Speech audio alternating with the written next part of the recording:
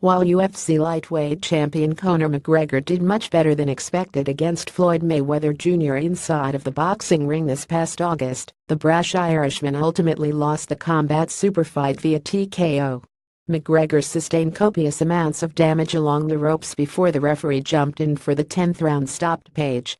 Now that the dust has settled and the money fight can be viewed from an analytic aspect, Mayweather is giving insight into why he didn't truly try to put McGregor out and inflict more damage than what was needed to win. He has a career. He still has a career. He's still young, said Mayweather during a recent interview on the Hollywood Unlocked podcast.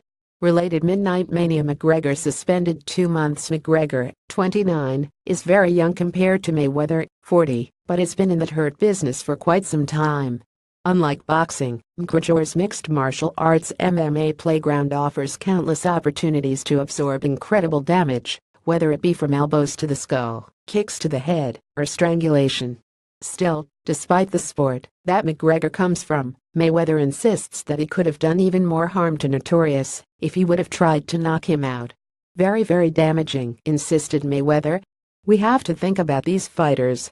Even, like, my Uncle Roger. Right now, I just got a call, just before I came here, he keep walking off, wandering off. No one can find him. He end up in a hospital. So, brain damage, it happens. It happens. Related McGregor claims ref stopped Mayweather fight too early. This isn't the first time the brain damage card has been pulled from the deck. Just 1 week removed from McGregor's loss to money, a former ringside physician proclaimed that the UFC champion had suffered a minor traumatic brain injury and that allowing him to continue in the fight would have been grossly negligent. While nothing of the sort has been proven, it's interesting to see Mayweather take this kind of stance nearly 1 month later. It is possible that Mayweather simply didn't pack enough punch to topple the thick-headed Irishman to the canvas. However, it is also possible that McGregor was saved by the referee before money moved in for the final kill.